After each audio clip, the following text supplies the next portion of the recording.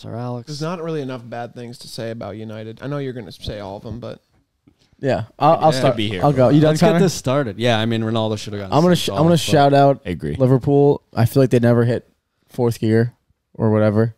They never hit a. you're that Connor. They He's never, being a nice guy. He's just being. they never hit 100%, and that's partially due to the fact that United were so bad on that day.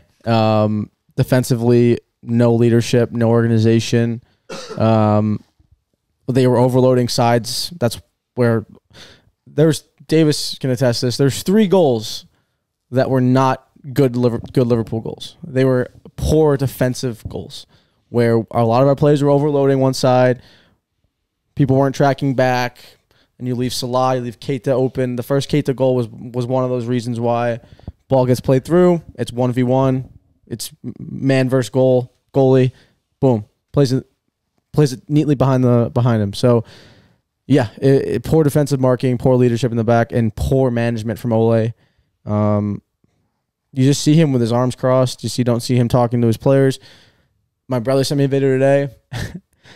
There's a video. I don't know how accurate this is, but there's a video of Ole talking to Cavani about what he wants from him in a 4-4-2 because we reverted to a 4-4-2, and then Cavani's confused because we lost a man at that point with Pogba, and then so Ole asked someone to translate, and then Ole forgot that we lost Pogba. Lost a man.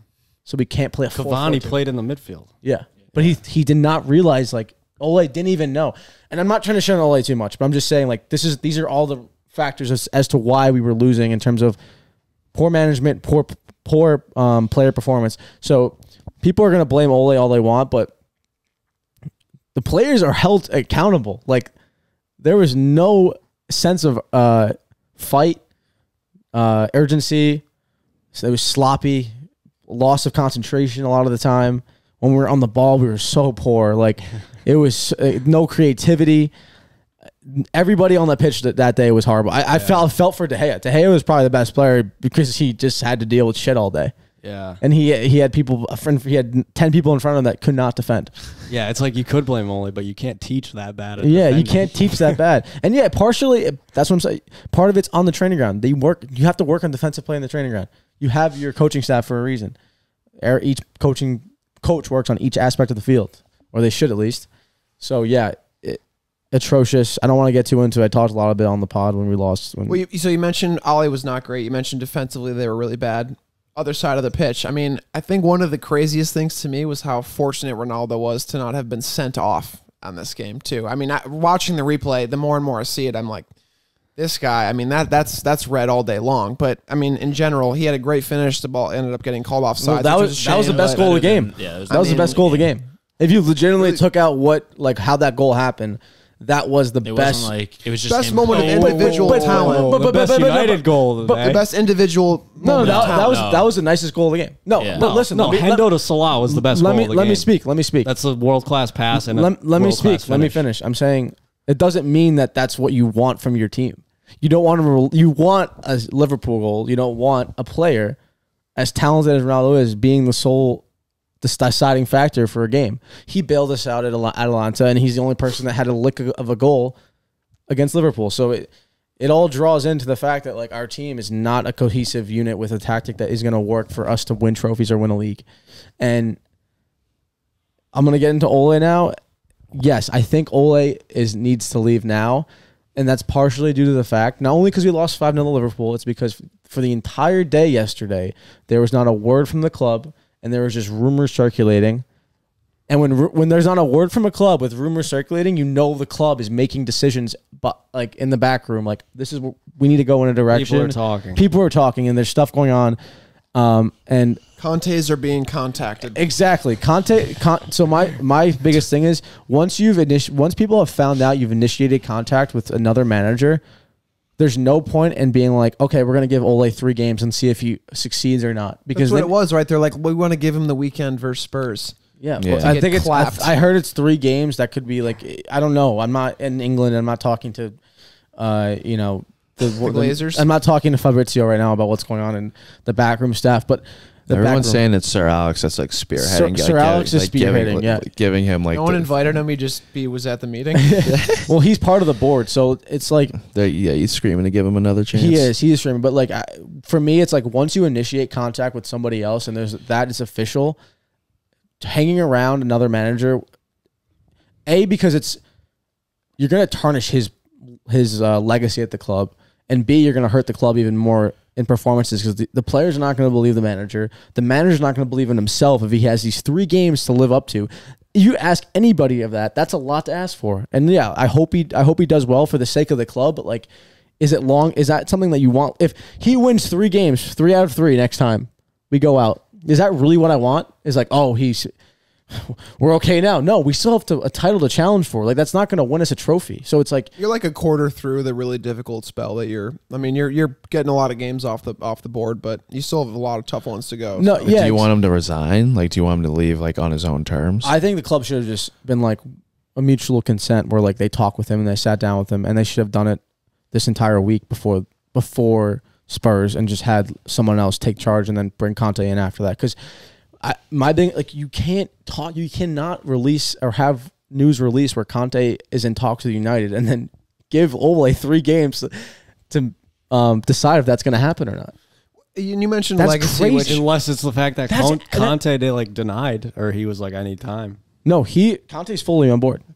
He was pretty sure he's fully. I'm pretty sure the news is that Maybe he's like, I don't want to take over a new team and then lose 3 matches, so I'll come in. No, I think I'll come in January. Yeah, I don't want to come in on Man City. I just think it's just bad for it's bad for Ole, it's bad for the club, and it looked bad on it's bad for the players, the manager, and the club as a whole. So it's like, if you're gonna make the decision, make the decision. Don't just leave it to 3 games and hopefully we get 3 results that are good, and then we keep going on with Ole, who can lose the next 3 games because it's unstable. It's Definitely good. It's can't nice win. I think he has 1. I don't think he actually has 3. Well, yeah, 3 is like the most. No offense, but like a bad loss to Spurs, I would just be like, yeah. A loss to Spurs, I think he's out. I would just be even like, a draw might be enough to give him the boot. Yeah, we're not that bad. yeah, I'd give him. What are they saying they're calling this weekend? El Sacico? whichever manager. I would loses love gets that. Sacked. Imagine we draw and both of them just get the axe right after the game. don't know. Yeah. You and Andrew are just passionately hugging after the game as both managers Is that get Sunday? sacked. Really excited. It's Saturday, 12:30. Oh my God, I'm gonna be drinking anyway, so I might as well just put the fucking Twitch stream on and watch it. Yeah. Yeah, we it'll be a big game coming up. But I mean, in terms of like the whole legacy thing, it's fun. It's nice to imagine a world where Ollie does retain some sort of role. I feel in the bad for club, him. I but honestly do. I really feel bad. Are we like kind of past that point where if they have a new coach, he's not in any type of managerial role? No, I think Conte brings his own backroom staff. I think Carrick's out. I think what's his name, McKenna is out. I think a lot of those assistant coaches are gone, and that's just honestly because that's look. I told Jalen this morning. I told Connor also. Conte comes in. We get a Mourinho. We get a serial winner who will implement a system effectively for 2 seasons, and then things will fall. That's what's going to happen unless Manchester United are willing to understand that and be like, we know this will be a 2-season thing and not expect a long-term thing. That's fine with me, but you just need someone. You need to have someone ready for when the shit hits the fan to come in and like take it from where it is to a long-term. Because what I want as a fan is a long-term stability situation. Because you see that with Liverpool. Like, they have Klopp. Klopp came in and did the right things and got his system implemented, and now it's working out extremely well.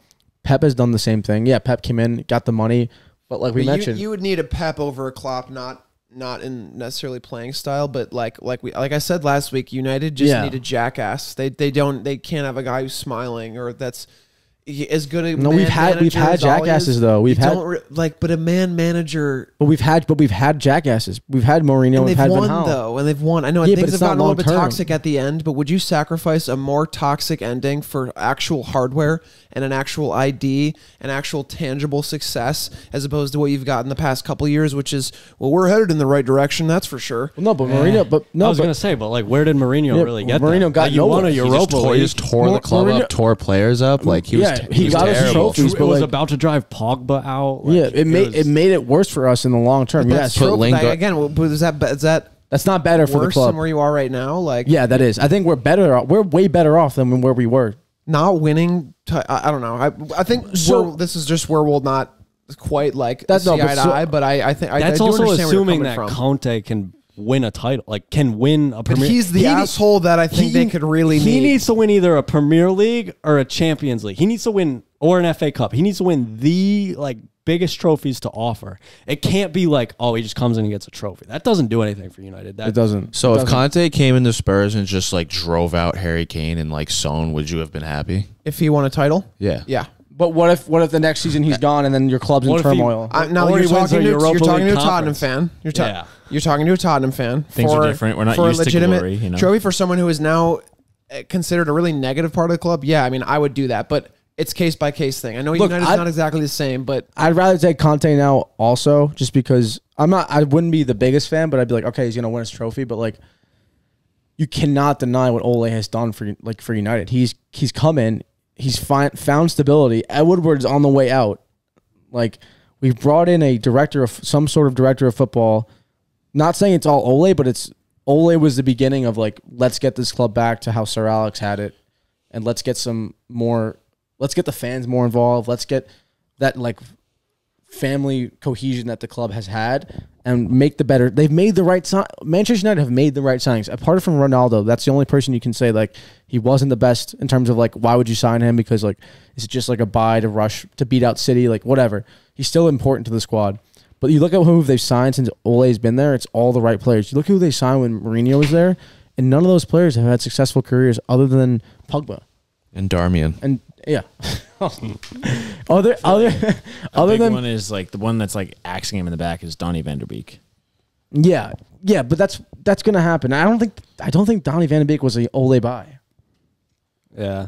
I think it was a buy. it's almost impossible to believe that he was, right? Like, yeah, it is. based on what's happening. how could you think that it he was said at the time too. Like, especially it was just like to appease people because they weren't buying that was all anything. their buys that summer. It was Yeah. no. and Cavani worked out. Yeah, Cavani. Yeah, that was part of Would you it. buy him on deadline day?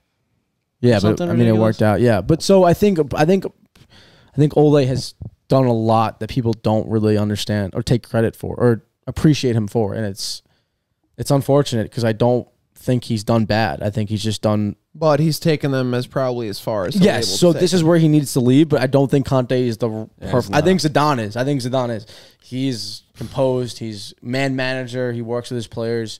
He's a genius when it comes to working. But he's with- also a shit though, and Also, I think that's the most important Conte thing. doesn't play United football. No, he doesn't. Neither did Mourinho. Yeah, but Like- the thing is, like Conte would like tear the club up by its roots. Yeah, Yeah, I think Like, he would. that whole like history aspect that they have, So like, toxic. that you were saying with like Carrick and all them, like you He wouldn't. looks at Juan Bissaka, he's like, "What the fuck?" That's what I was No. saying. Like Juan Bissaka is not a Conte player. He would. Conte would if- be like speaking Italian in the locker room. and like, Juan no Bissaka one would be. knows Juan what Bissaka he- would literally be like. He can't like beat like the dummy on a cross. I think in the short term it's going to work out with Conte if it does happen. I think long term it's going to put us off worse than Mourinho did. If United did the smart thing, they would sign him for just a season. Yeah, they need him. That's what I said. They need to bring him in for like knowing like season, it's gonna go to shit. But what they're gonna do is sign him to a 3-year deal. and then sign him for this season Yeah. and next season. It's gonna be like a 3-year. Yeah, they'll give him 2 years because they say this isn't your full season. We haven't given you money to do your thing. Then they're gonna give him a second season. They're gonna buy like Victor Moses again and Yeah. like And then, Ashraf Hakimi. yeah. then I mean, they'll have Hakimi's it, sick though. yeah, I take Actually- Hakimi. Then he'll have Ashley the Williams. last half of the season where he just tears it to pieces. He just Yeah. like blows Yeah. it up on the They- It's way. like, oh, I'm getting sacked anyways. Let me Yeah. just. Next thing you know, you're only left with Oh, McTominay and Fred and freaking. I'm telling you, Fred stays in that club until 2030, bro. Yeah. Until the Gotta day be laws someone in there sacks up somewhere. and just doesn't play Fred, they're just like, it'll go down in history when Fred stops playing or leaves or whatever, like how much he was played at that club. Yeah. On top of like back to the performance, it was pathetic. Like Fred and McTominay were a god awful. Like, I think Greenwood was one of the best players also on the pitch who got taken off eventually. It was just like, wow. Like you got to put a lot on the players there. Even Like, losing to Spurs, what was it, 5-1? That was 6-1. 6-1 wasn't half as miserable as that though. oh no, I think that was like, Because this is a one-sided like thrash. It's also Liverpool too. I like mean, yeah, as it good was as Spurs are, it's like that's not the I want to same. say it's like rivalry because I still think Man City, Man U is a big rivalry right now. But like Liverpool and Man U is like the oldest one That is- ever. yeah. It's like a derby. The- It's they're like a the derby. They're the biggest. Yeah, it's like the big- derby that's not a derby, but Yeah. that's the biggest rivalry in English football. It's the biggest. It's the biggest And to event. get stamped out like that, like And they never. You guys never hit fourth gear, whatever you want to call it, fifth gear. It's how many gears you get. Yeah. and they hit You all guys in went this into game. 7th gear. I thought you were going to get to 12th gear, but you never did. You stayed in 10th gear. Yeah, how many Stayed gears are scoring crappy goals, you know. there? But yeah, overall, shit day for United. Great day for Liverpool fans, and we'll see what happens on Sunday or Saturday when we play Strolled in, Spurs. very happy.